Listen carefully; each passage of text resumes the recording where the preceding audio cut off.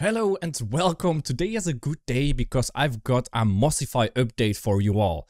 And this one will apply to the single biomes and for the full version as well. So if you have already got those, make sure to re-download them from Blender Market or Gumroad, depending on where you've bought it. And just add it as your new Mossify asset library, so the file path. So I'm going to show you what changed. So there's two things. One is there were some requests to hide the emitter object. Sometimes you just want the moss, not the emitter object, which means that you can now just do that. There's at the very top just a button to hide your emitter, right? The object that you drag your moss on, hide that. And the other one is at the bottom. So this is all the same settings, customize whatever you want. And then here we've got a wind animation setting. So when we enable that, right away you can see our wind is choosing an up direction a little bit, and so that is because of these default settings, right? I want to show you that there's wind going on right away.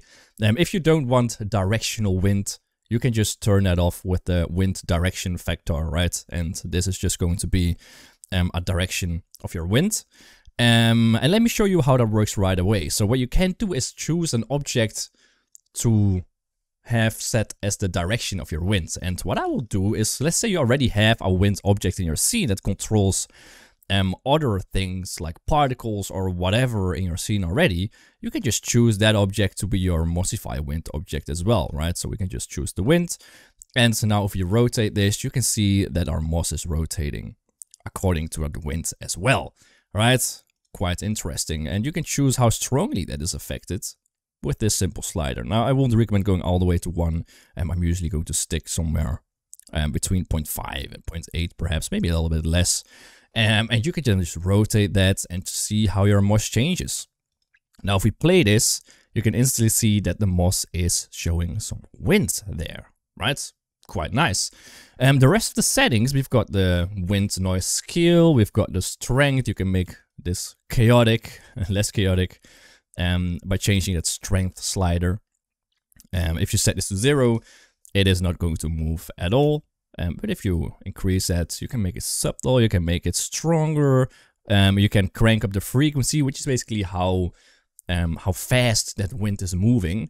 So if you crank this up, you can see it's moving faster and faster, depending on how stormy your scene is. Perhaps this looks more stormy. If you set this to like 2, it is very smooth, right, for a calm scene, perhaps. So that is the default settings pretty much. So make sure to have a look at that. If I crank up my viewport percentage, you can see it even better, how it moves. Let me set the strength to 2 perhaps and make it a bit faster, so you can really see what is happening. Quite beautiful. Now let's say you want to bake this to just make everything a bit faster. What you can do is you can open up the geonodes, and there's no real setting to get this out of the geonodes, but it's easy. You can just go toward the end and you've got a bake node, and you can set this to be animation, for example. Set your scene timings to be what you want them to be, and then you can just bake this. To bake this though, you need your file to be saved, so save your file first and save it where you want, and then you can actually bake this, and it's gonna bake that simulation, and after it's baked, it is going to run your animation in real time, right? So if we enable the FPS, we got 24, 25, 26, and no matter the biome that you use for this, right? Let's say we're going with something a bit more tricky.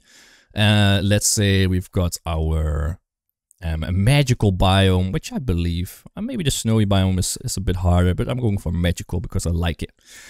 Let's say we've got magical with a maximum viewport display, and I enable my wind.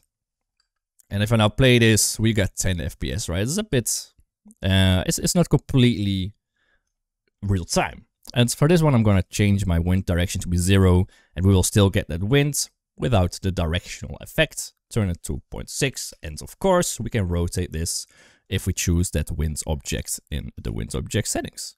Wind, right? You can change your entire direction for the wind in an instant. And if you then play it, you have a nice windy effect. So if I now want to have this real time, we will just do the same thing. Go to the geonodes, always go to the end, and we can just set this to animation, bake it. It's gonna take a few seconds to bake. It's nothing too crazy.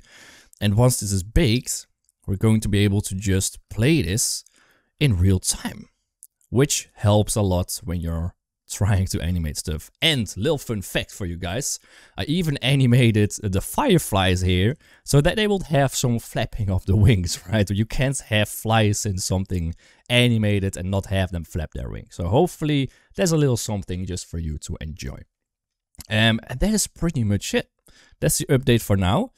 Is there anything else that you should know? I don't think so. We can, oh yeah, wait, I forgot a setting. We've got to include extra assets as well. So let's say, let me delete this bake real quick. And let's say we want to add some of those extra assets, right? So let's go to the asset browser. Let's go to the extra asset collections. And let's say we want to add some flowers, right? So I'm going to drag in that collection for the flowers. There we go. And we can just move that to the side. And then we can set the extra asset collection here to be the flowers. There we go. And let's just crank up the density so we can actually see some of these flowers in our scene. There we go. Now, these flowers are not by default included in the wind animation. Excuse me. For a simple reason, and that is because the extra assets can also be shells, for example, right? We got shells, we got roots, we got sticks, we got rocks, mushrooms, and not everything has to move with the moss. But let's say you only have things in your extra collections that can move with the wind, like flowers or magical strings.